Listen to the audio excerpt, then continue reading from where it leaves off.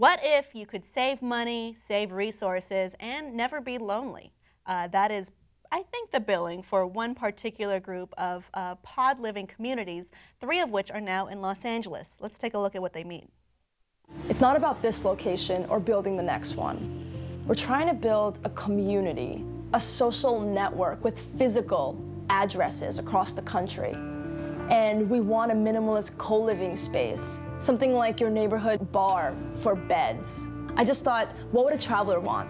And I drew up the must-haves for my dad. He and a bunch of couch surfers built the first pod share. And then I realized, actually, this startup wasn't about social travel. This startup was about curing my loneliness.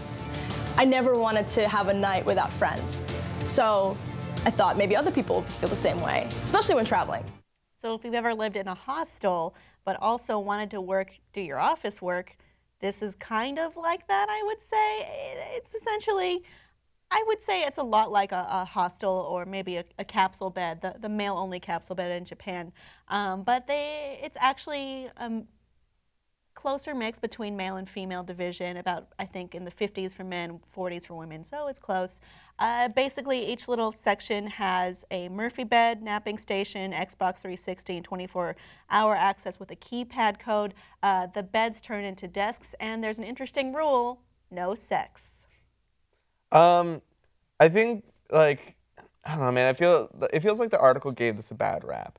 I feel like it was sort of like preaching this doom and gloom about like tech individuals and like sort of like tech moving into these places and like tech people living in. Is this tech people? I saw it as like travelers. Yeah, well, the article kind of made it feel like, well, look at the coming doom of tech people ruining everything that we like because they spend so much money, and it like. There's been a lot of articles about this recently of like the transient tech worker who stays in hostels and then like because you can't get rent anywhere in San Francisco.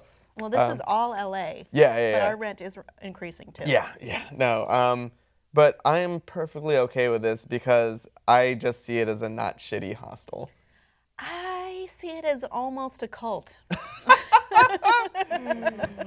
I saw. Okay, look. I saw 0 hooded robes in that video. I saw no sacrificial goats. There were no candles in the shapes of pentagrams. I think we're good. I mean, I'm gonna try and look on the bright side of this, which is what it would do is, I mean, there is some kind of like existential loneliness inherent in living alone, and maybe not a ideal apartment situation. Kim, I guarantee you that I have talked to my cat more than I talk to most people. Well, who doesn't? You're just saying what we're all thinking, which is cats are the best. Yeah, right? True. That's actually what this article is about.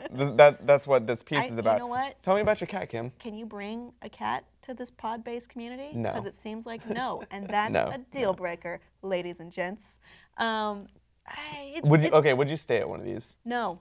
Really? I need privacy. Okay. I have to be alone. I just need some time to myself for it to be quiet, to feel secure, to feel like I'm fine. And I would always be a little bit on alert because I'm surrounded by all these strangers at all times. Okay, if you were on vacation and this was an offer to you and you didn't know anyone else in whatever city you were staying with, would you stay here? Possibly, though I do think we might have different opinions on traveling alone, just inherently. Right. I mean, it may be gender-based, it may be experience-based, but I don't want to travel alone. Okay. I would prefer to travel with a friend or a family member. Got it. Okay. Cool. So you wouldn't you'd get the pod bed there, they get the pod bed there, you'd make a couple friends in Barcelona, go out for drinks, have a good time. I mean, it could be fun, but it's a not shitty hostel. It's a little bit outside my comfort zone, and it makes me feel a little bit unsafe. Right. Yeah. Okay. I would do it. Yeah, I would sure do it. you would. I mean, I wouldn't do it as a long-term thing. I don't necessarily consider myself an extrovert, but I mean, it would be cool. Like if I was staying, if I wasn't from Los Angeles and I was visiting Los Angeles, and I know I got this big thing about like trying not to do the touristy stuff whenever I visit somewhere. Like I always like existing as someone exists in a city instead of like, I don't know, man, like you've been to the Hollywood Walk of Fame. That place is horrendous. It's terrible. Yeah. I wouldn't, no, just avoid it. Yeah. That's the worst place in LA. So, I don't know, like I like the idea of like getting to meet a bunch of people and getting to share an experience with them. Yeah, I mean, there is an inherent value in that. I'd see that too, which is, I mean, you could make friends for life. It could turn out real bad. It could turn out real good. Killer. Or serial Who killers. knows? I You're really mean, rolling the dice. You really don't know. You don't know what you're going to find. You may make a friend forever. You may get stabbed in your sleep. We don't know. It's a lottery. I mean, but that's not exactly what this is about, which is, I mean, we're thinking about like hostels in general. This is more of, I mean, you could live there for a week, a month. You could live there permanently, as the woman in the video, the creator of this, did. It's kind of just like a co-living, co-working space, kind of like an office where people rent space or time, and then, but it's just all the time.